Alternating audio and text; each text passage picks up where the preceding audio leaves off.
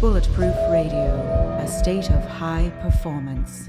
The 2019 6th Annual Biohacking Conference featured some really amazing industry professionals and people who've used biohacking on themselves to do things that made them, well, game changers. Renowned thinkers, leaders, experts, people like that. And today's episode of Bulletproof Radio is one of those keynote presentations from the conference.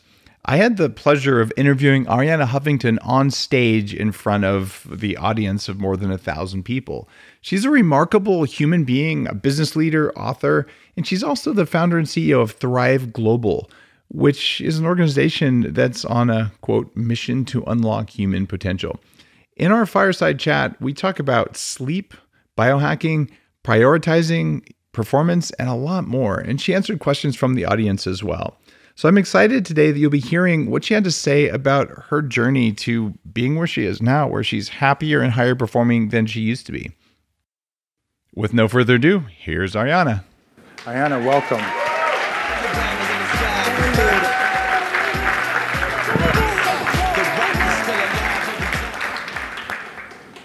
Now, Arianna, you were so kind. I reached out a few years ago and I said, I would like to interview you for Bulletproof Radio.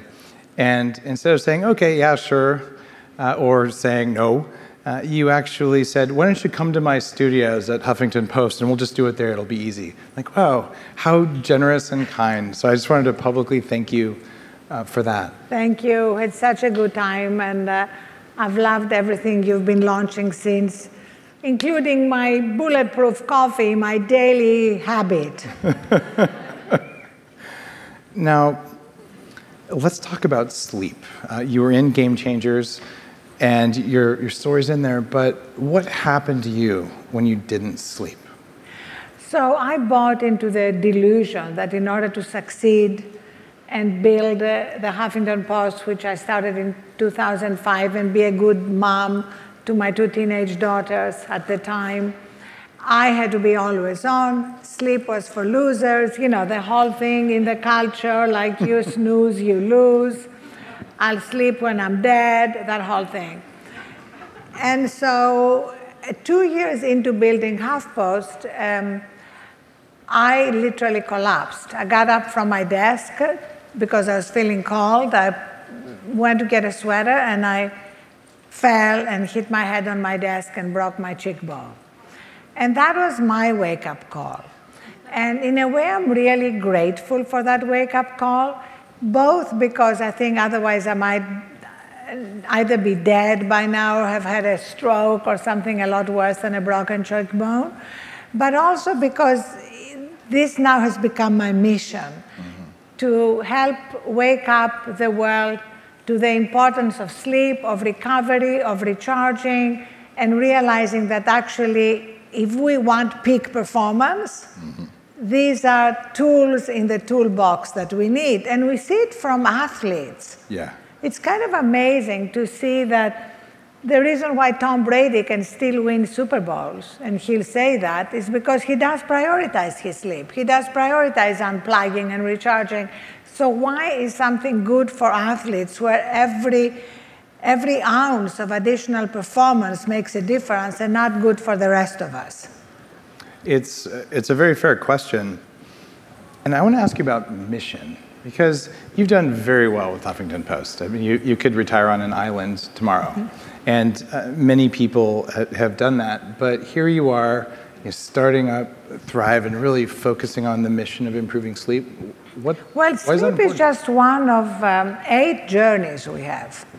Well, I decided to leave the Huffington Post in 2016 and launch Thrive Global, my new company, because I wanted to devote myself to these issues of basically ending the stress and burnout epidemic. That's our mission at Thrive Global.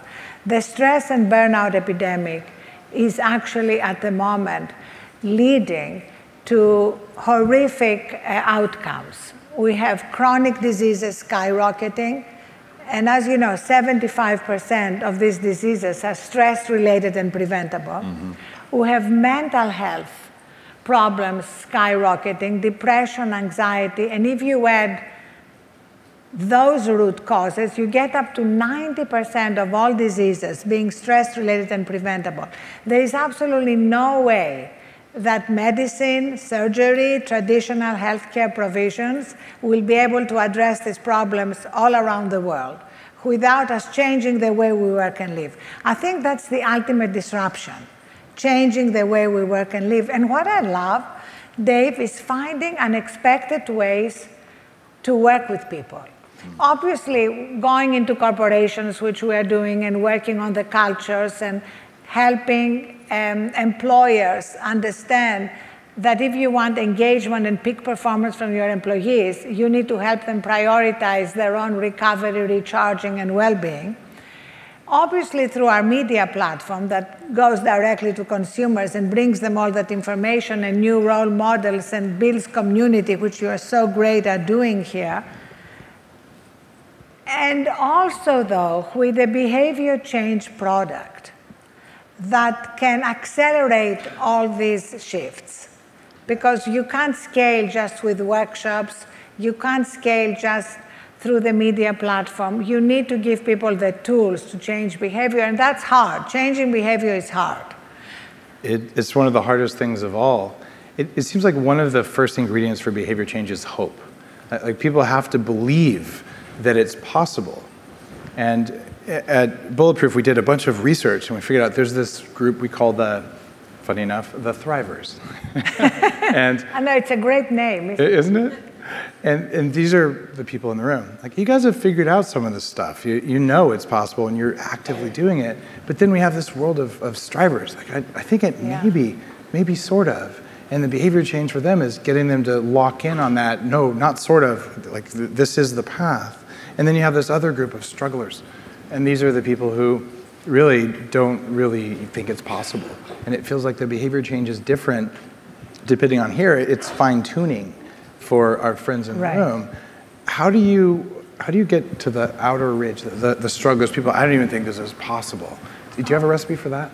Absolutely. So one kind of unusual recipe is to use what neuroscientists call habit stacking. And in fact, we are working with P&G that reaches through its brands 5 billion consumers a day and has much more amazing compliance than any behavior change app. They have like 70 to 90% compliance in the use of Crest toothpaste or Pantene or toilet paper.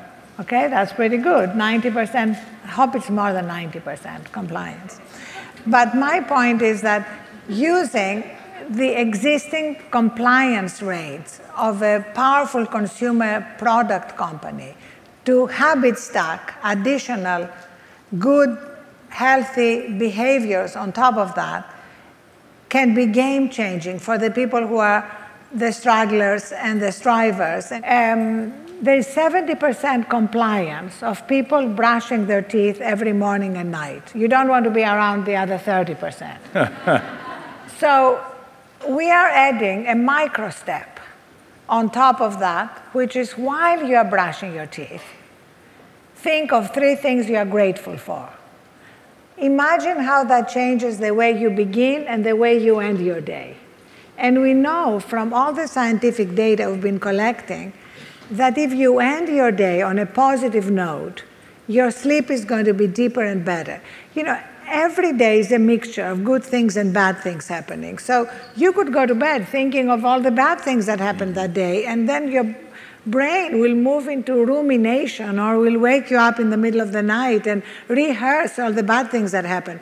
Or you can go to bed focusing as your last thought on the good things that happened that day. And so being able to do that habit stacking on top of something people are already doing, which doesn't require more time, is just one of the game-changing ways that we want to reach people where they are. Just showing people what's possible and suggesting that habit stack can be really good. Now, I'm going to embarrass my wife, Lana. Now, in the morning, she read a book about habit stacking recently. So I came in a few months ago, and she's blending Bulletproof in the kitchen, doing squats while the blender's on. I hear your muscles, your thigh muscles are amazing at the moment. Your husband was raving about them in the green room. And when I asked Lana, what are you doing? She said, well, I read the book, and hey, you know, when I do this, I'm doing the squats I probably wouldn't have done, and it didn't take any more time than before. So I'm going to let the blender run for a minute and just do my squats. I love that. Can you please write about it? Because honestly, I would in fact love to invite all of you to write about it on thriveglobal.com and anywhere else you want. I was telling Dave, thriveglobal.com and our social media platforms are never about exclusivity. They're about distributing great information and great content. You can post it anywhere you want, but also post it with us. We have 30 million users. I want to give you my email address to make it super easy to send it to me directly. We'll give you a password, and you can post anytime you want, ah@thriveglobal.com.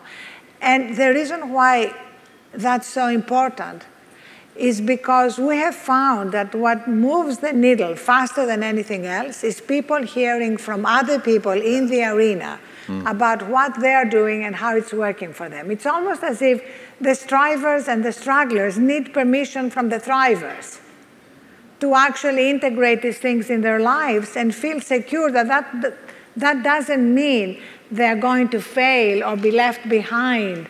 That this is not just for people chilling under the mango tree, which is what people are worried about. It's for people in the arena. I'll give you an example. We had Philip Schindler told me at dinner. He's the chief business officer at Google. He told me about his moment of epiphany when he came back from a long trip. He has young children. He told his children, "Daddy is taking you to the playground." His 5-year-old said, "Oh no, can't the babysitter take us?" He asked why, and the 5-year-old said, "Because when you're in the playground, you're always on your phone." Wow. So that was his moment of epiphany. He said, after that, I never take my phone when I'm with my children. I travel a lot. I'm not with them all the time.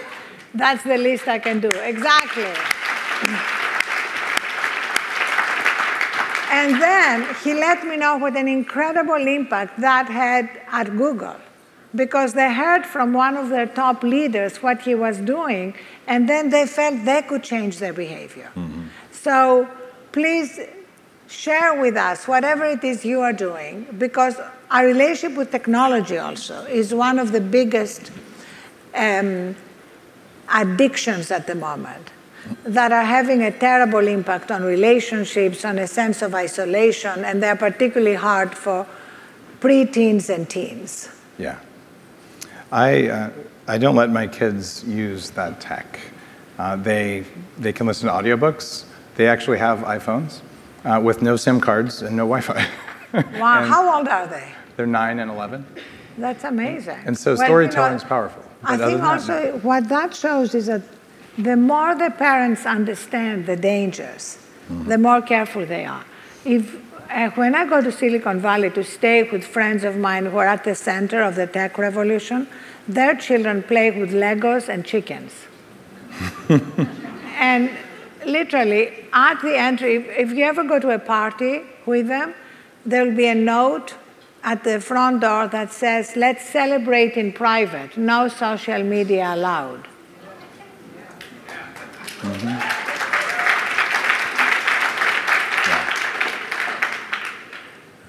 I read an article recently in The Atlantic, and they talked about how spending time in person with others was becoming something that rich people did. I know, it's the ultimate growing inequality now. Yeah. And that successful rich people recognize that disconnecting from tech is essential for connecting with our humanity. And people in lower socioeconomic brackets still think that having Wi-Fi and being connected is a status symbol. So we need to spread that information, because although technology is amazing and we all love it and we wouldn't be here without it, we need to set boundaries. You know, everybody talks about AI and machine learning and augmented reality. Fantastic, these are givens, they're going to happen. But for me, the big journey we all need to go on is what I call augmented humanity. How do we tap into our humanity, into our empathy, our compassion, our ability to love and to create? These are human qualities, and they can never be duplicated by machines. Yeah. What do you think about these robots for older people at retirement homes that are attempting to do that? Have you seen these things? Have you guys seen those? Here's what I want to see. There are going to be millions of jobs destroyed by AI. Yeah. The estimate has been as many as half our jobs. Yep. The jobs that will not be destroyed are caregiving jobs. Mm-hmm. So why not train people to actually be caregivers? And you know what is required, first of all, is empathy. You can't be a caregiver if you're not empathetic. And one of the first things that destroyed by our addiction to tech is empathy. Yes. So that's really what we need to be focusing on. And then you need real human beings also in these nursing homes, let alone hospices. Exactly. Replacing that kind of empathy stuff with tech is, I think it's kind of evil. Well, it's not going to work. Yeah. Well, some of the reports are people saying, I feel really good that I have this robot to talk to because of profound loneliness, but I'm pretty sure if it would have been a human being, they would have felt way better. So I feel like there's plenty of available people do that, but the platforms for connecting with others aren't there yet. It really comes back to what is life about. You know, I'm Greek, as you can hear from this accent. So I was brought up on the Greek philosophers and the Greeks' definition of a good life. And I think we need to go back to them. And it's the same whether it's Chinese philosophers, Japanese philosophers, the Stoics. They all basically talk about the good life being the ability to access our own center of peace, strength, and wisdom. We all have it. It's our birthright. But as Thich Nhat Hanh, the Buddhist monk, said, it's never been easier to run away from ourselves. So connecting with that part is essential for a fulfilling life. And unfortunately, our culture has reduced the good life down to success and has reduced success down to two metrics, money and power. And in my book, Thrive, as you know, Dave, I introduced that third metric of well-being, wisdom, wonder, and giving. And without all that, our life is like trying to sit on a two-legged stool. Sooner or later, it will fall off. And if you've been to any friend's memorial recently, you know, our eulogies have very little to do with our resumes. Have you ever heard anybody say, you know, George was amazing. He increased market share by 1/3. And so why not grow our eulogy virtues, not just our resume virtues, throughout our lives? That's a powerful statement.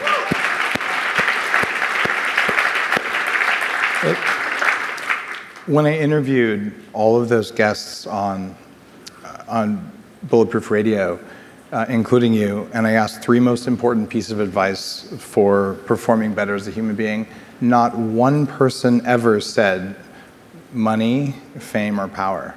And that's one of the things that really stood out. So the people who are doing big things like you've done, that is not the focus. It's a byproduct of them, you know, being happy, of them figuring out their mission and going out and doing it instead of thinking about it or all the other things. And I found that really inspiring because it could have easily been, you know, the secret to success is, you know, crushing the competition, meditating on the blood of your enemies. And that sort of stuff, it's just not how it works. But it seems like if you watch TV, you read YouTube comments or something, it feels like that is the message a lot of people get. What is the best way to help millions and billions of people understand what you just said there? Well, what we are doing for that is building a platform. We've just opened an office in San Francisco, and we have a great product and engineering team. We are hiring. If anybody knows great designers, product engineers, people email me. And what we're doing is building a behavior change product that adds a lot of elements to behavior change. So far, the reason why behavior change products and apps haven't really worked is because we treat human beings like Pavlovian dogs or mice. You know, we pull a lever, we get some cheese, and human beings are complex organisms. In order to change behavior, we need to touch people's hearts, people's souls, we need to capture their imagination, we need to do what the fashion industry and the entertainment industry have done so well. So that's what we are building. How come the fashion industry can convince a woman making $50,000 a year to buy a $2,000 Prada bag? Because somehow it's essential to her well-being. But we can't convince people to get enough sleep, to avoid eating processed foods and sugars, to move more. We need to use the same techniques. That's what we're doing, that the fashion industry and the entertainment industry is using to change behavior around health and performance. It's not going to happen otherwise.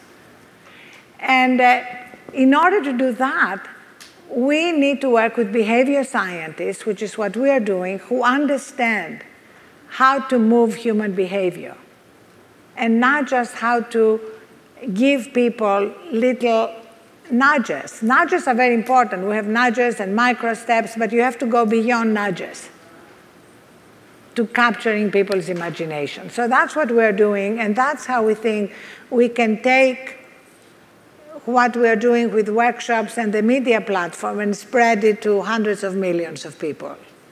Beautiful. I really support your vision there, and I just admire the fact that you're pushing on doing that and really putting your power and effort and will into that. It's very noteworthy. And I believe our audience has some questions for you. You up for a few minutes of Q&A? Okay, who wants to go first? All right. We've got a microphone over there. All right. My name is Gareth Herman, and I own a accountability team business where we support people in setting goals and tracking habits, daily accountability, daily calls, text check-ins to help you live your best life. Great.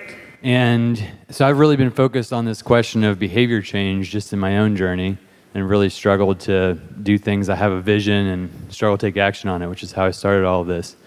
And so I'm curious to follow up on your question about what's gone so well in the entertainment and fashion industry. You said that there's some concepts there that we can really leverage and borrow and bring that over to behavior change. And I'm curious to learn, just to hear a little bit follow-up that of what are those essential ingredients in fashion and entertainment that we can borrow and bring to behavior change? So one of the main ingredients beyond aesthetics are important, beautiful design is important, that draws you in, but beyond that, it's featuring role models. People buy the Prada bag because somebody they've seen in advertising or in social media is somebody they aspire to be like. Either a celebrity or even a beautiful, happy-looking model, although I've never seen a happy-looking model. They all look miserable. I don't know why, but maybe, I don't know why they think it's more attractive to look angry and miserable, but that's another story.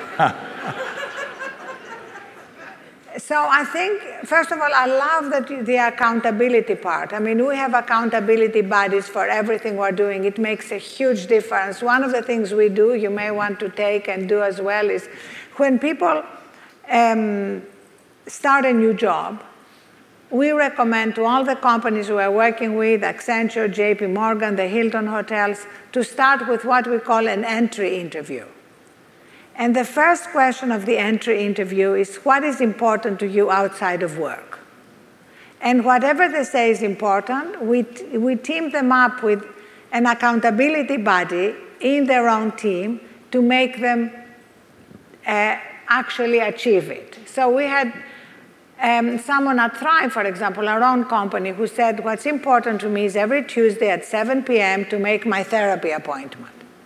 And she had come from another big publishing company, and her manager said, well, when was the last time you actually were there on time? And she said, like 6 months ago. So we took somebody from her team, was her accountability buddy. So at 6 p.m., she literally takes her bag, her coat, takes him to the elevator, and says, you are leaving. And what is amazing about that is not just that she is actually meeting her 7 p.m. therapy appointment, but that she feels more bonding with the team.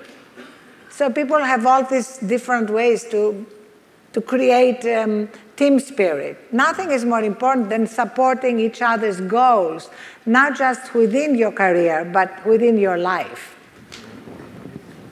Thank you. Thanks so much. All right, so who's got the mic? Or there's another mic. All right, let's do the other mic. We'll go back and forth. That's easy. All right. Hi, I'll do a reveal, so I won't tell you who I am until I ask the question. Do you feel we can create more blue zones on this planet? I think we should all create our own blue zone. I think we should go beyond blue zones being geographic areas and make blue zones wherever we live. I guess I'm next over here. All right. Hi, my name is Elias Serjan. I do corporate training with a company called Business Brain, and I do a lot of behavioral change. So I wanted to ask you, with your new app and the new strategy you're doing, I agree with you. People aren't robots that you just push a button. But one of the things that I found that I started to get into, in addition to biometric testing for my biohacking, was psychometric testing for behavioral change, because different people, in the same way that different things, like Dave was just talking about our diet, not the same diet doesn't work for everybody, people are motivated differently. So I'm just wondering, with this methodology you're designing, are you going to use psychometrics to personalize the behavioral change process? Because I found that's like essential, but I don't see a lot of people doing that. It's something I'm trying to bring forward myself in my work. Absolutely, you're absolutely right. Recommendations that we call micro steps have to be personalized, because people respond to different recommendations. And not just giving people physical biometrics, but mental and psychological and emotional biometrics is absolutely key, because you can be doing everything right in terms of what you eat, in terms of how much you exercise, but if your brain is constantly ruminating or judging you or doubting you, you are going to end the day depleted. And I know that because I started life as incredibly self-judgmental. And unfortunately, I have found that women are more prone to what I call the obnoxious roommate living in our heads, that constantly puts us down, judges what we did. Like literally, I could do this conversation with Dave and have a great time, and then I would leave the conversation. I would spend 48 hours ruminating over the conversation, saying, I don't think you answered that question well. And I think, when you said that, you could have said that instead, which would have been much more effective. And I really don't think people connected with you. And it's like, and by the end of it, you're exhausted. You feel as though you've run a marathon. And instead of being present with whatever is next, you are in the past. And there is no good thing that ever happens in the past. So I feel what you are saying is incredibly important. That's why we have all these journeys that are about gratitude and connection and all the things that actually make it possible for us to thrive on a consistent basis. And the other thing that I find is incredibly important is what we call thrive time. Let me explain that. When we started hiring, we are 2.5 years old. Mm-hmm. There were a lot of people who applied to come and work with us because they thought we were a laid-back organization, that we were like a 9-to-5 operation. So we had to actually realize that we needed to explain to people, no, we are very ambitious, we have huge goals. The point is that we know that in order to achieve these goals, we both have to work hard, but we have to work smart. What does that mean to us specifically? Let's say you pulled an all-nighter to ship a product. You may have to do that. You exerted yourself extra hard. After that, we have what we call thrive time. Take time to recharge immediately. The problem is when people overexert themselves and then they continue working, they either get sick or they make mistakes or in one way or another stop thriving. So thrive time is an essential concept. We're never going to have any interesting job that is 9 to 5. Can we all agree on that? Yeah.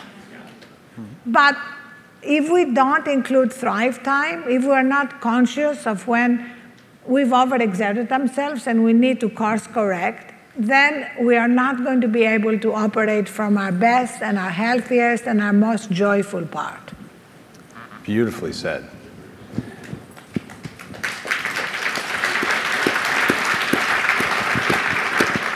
We've got time for one more question. Mike's up here. Hi, my name is James Brown, and I'm a meditation teacher.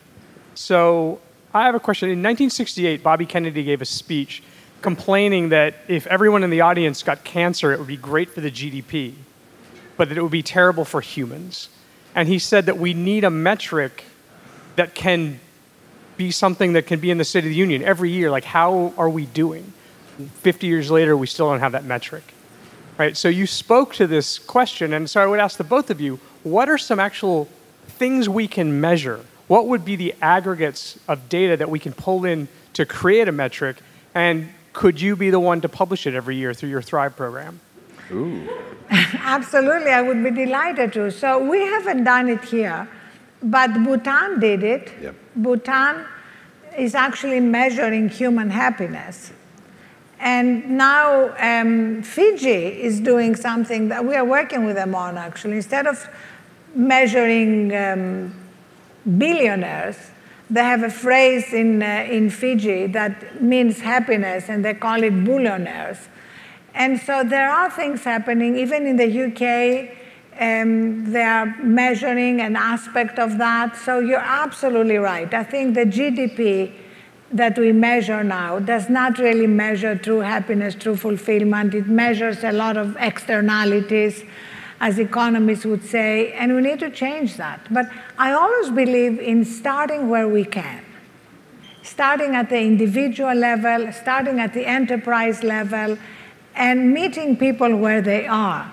Because I feel that's how we are going to accelerate the change. You know, there are these countervailing forces now. The change is happening. People are fried. They know the way we've been living and working is not sustainable. But at the same time, there are all these other forces, especially our addiction to games, to technology, to social media, that's making it harder. But I want to end on an optimistic note, because I believe in the end, the fact that human beings have, as part of our birthright, this center of wisdom, peace, and strength, means that the thrivers will prevail.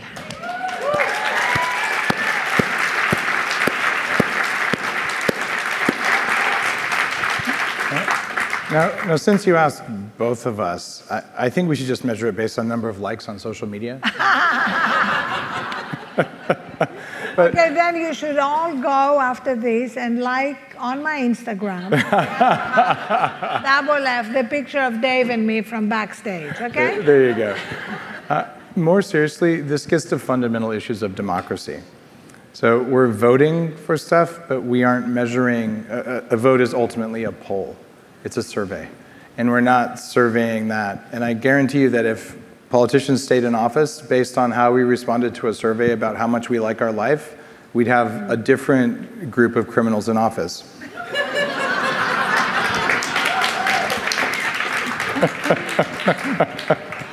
Voting is actually unbelievably important. I hope everybody's going to turn out and vote, because The reason we have who we have in the White House now is because of the lower turnout in 2016, and we can't afford to have that again in 2020. And it was all psychometric.